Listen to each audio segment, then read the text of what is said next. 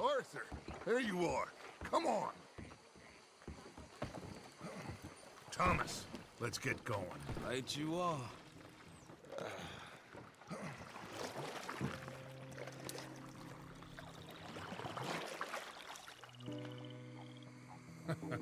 Hey, Bill, you were a sharpshooter in the cavalry, weren't you?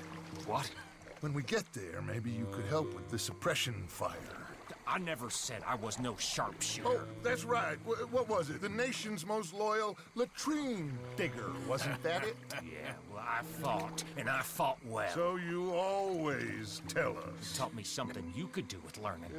Them Indians were savages. Watch your mouth there, boy. Watch it. Only type of savage in these parts are moonshine, swilling, pompous, inbred locals. Dutch, I saw things out there. I don't doubt you saw things, Bill, but your tiny little mind was too small to comprehend what you saw.